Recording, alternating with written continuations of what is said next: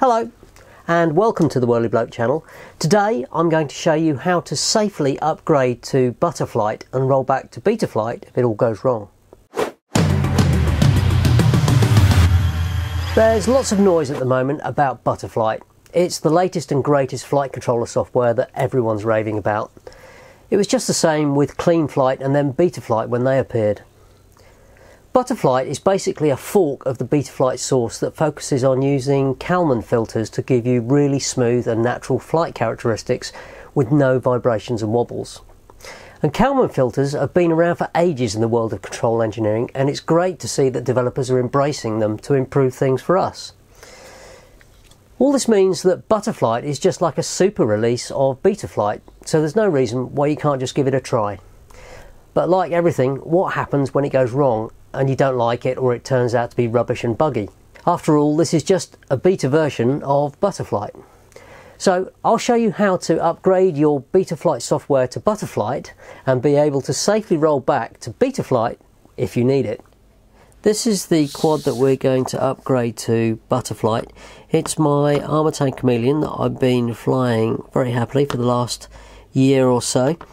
There's nothing special about it, and it's pretty standard really, separate components, and in here we've got a fairly generic Omnibus F4 flight controller board. I think it's from Banggood, and it's currently running Betaflight 3.2 point something, I can't remember which. We'll check that in a minute. Now, the purpose of this video is to show how to flash Butterflight onto this flight controller, but it's also to show you how to back up safely all the data and all the configuration that you've currently got on this machine so that you can go back to where you were. You're basically rolling everything back to where it was.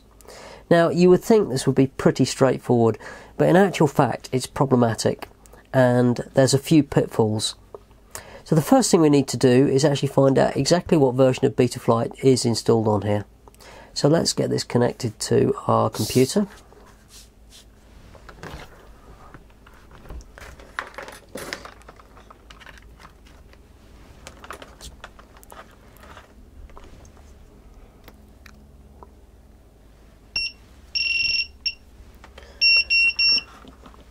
And we can now connect to our quad. And let's have a look in command line interface, just type in version. And we're running Betaflight for the Omnibus F4, which is correct, 3.2.4. I knew it was 3.2 point something. So let's quit out of that. We're going to reboot and reconnect. Now, on the setup page of the Betaflight configurator, there's a couple of buttons here to back up and restore your configuration. Now, on the face of it, you would think that this would be the best way to save everything you've currently got configured on your quad. But unfortunately, this is not very reliable. Plus, it doesn't save everything when you do a backup. So if you've gone into the command line interface and set something like small angle or some of your notch filters or something like that, then it won't actually save those settings. So the best way to actually create a snapshot of what's on your flight controller is via the command line interface. And I found this works every time. So in here, just type in dump. So these are all the settings that are currently configured on your quad. And if you go over here and hit save to file, and I've got a backup directory that I store them in, and I will call this CLI dump 201803. There we go. So now we've backed up everything. All the configuration is safely stored away on a file. But if you want to be a bit belt and braces about this, let's just come out of here, we'll reboot. What you may want to do is just run through all these screens and just do a screen grab of every page. This was something I used to do when I wasn't absolutely convinced that saving the CLI dump was completely reliable, but I just use that all the time now. It's entirely up to you. We need to get hold of a copy of the Butterflight configurator. just go to butterflight.co, and if you look down here, there's lots of good stuff about latest settings and news, and that's latest releases and that sort of thing. And we need to get hold of the configurator, so give me that butter, and it chucks you into GitHub. Just grab the installer that's appropriate for you. We've got Windows 32, Windows 64. I'm running on a Mac, so I would grab this one. It's already installed on this machine, so I'm not going to go through that again. Just use the one that's appropriate for you. So here we are in the Butterflight configurator, and there's a few starter settings here which we'll deal with in a minute, but the first thing we need to do is flash Butterflight onto our quad. So it's detected we've got an Omnibus F4, and we'll pick version 3.4.2, which seems to be the latest stable version. Make sure that you've got full chip erase set, because we want to wipe everything that was on the board.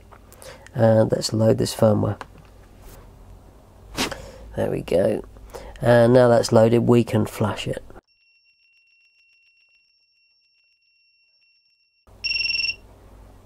There we go.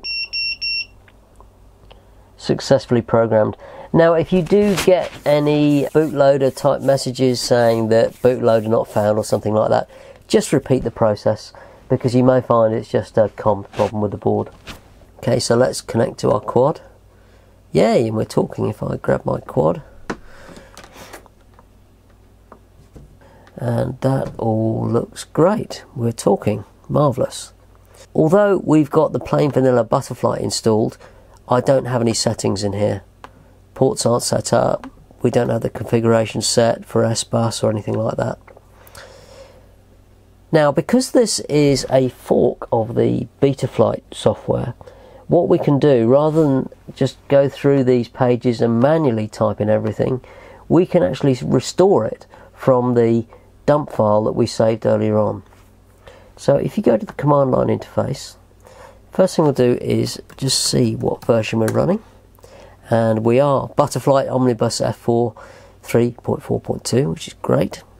So let's go back to the file which we saved earlier on, which is this one. If we select all this file and copy, and this seems a little bit counterintuitive, but it does work. If you go to this single line text box here and just paste, although you can't see, it's sort of scrolled off underneath. If you just then hit return,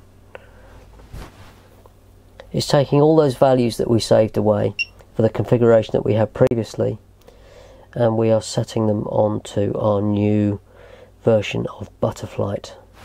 And we need to type in save to commit those changes. There we go. Let's reconnect to the quad, have a look and see what's going on. So my ports are set up. It's actually pulled those in from the dump file. I've got telemetry turned on. Configuration was D-Shot 600. My PID loop frequency was 8K, and S-Bus is all set up. So this is almost ready to go. But there are a few tweaks which you need to make to get the fast Kalman filters working. If we disconnect and go back to the home page, you'll see here it says make sure all the notch filters are turned off, and these are the settings that you'll need to actually make it work. I've already put these into a text file to make my life a little bit easier, which are there, but we will go in and turn off the notch filters. You can find those on the PID tuning page. Go to filter settings, and these are the notch filters it's talking about. Just turn all these off and make sure you hit save.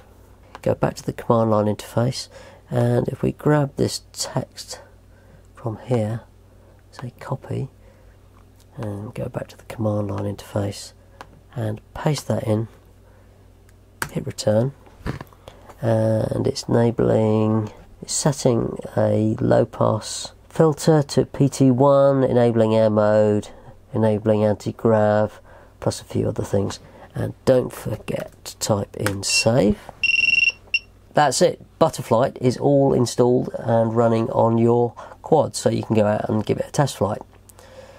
But what happens now if you find that you don't like it, or it's full of bugs, or for whatever reason it just doesn't work for you and you want to go back to what you had before. Quite simple. Go back to Betaflight and go to the firmware flasher. It's again detected we're on Omnibus F4, and we had version 3.2.4 of Betaflight installed on here previously, so we'll just select that. Again, do a full chip erase. Load the firmware. That's all loaded. Version 3.2.4 for an Omnibus F4, and we can now flash this firmware onto our flight controller board.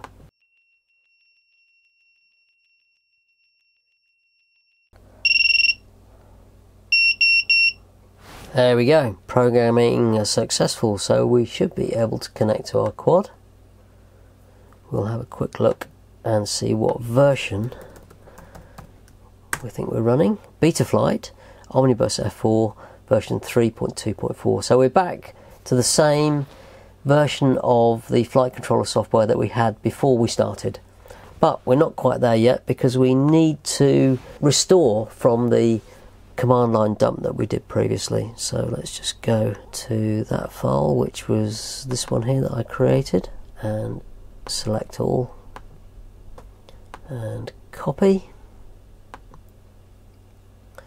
Go back to the command line interface and paste that into the text box and hit enter. So this is restoring all the configuration that we previously had.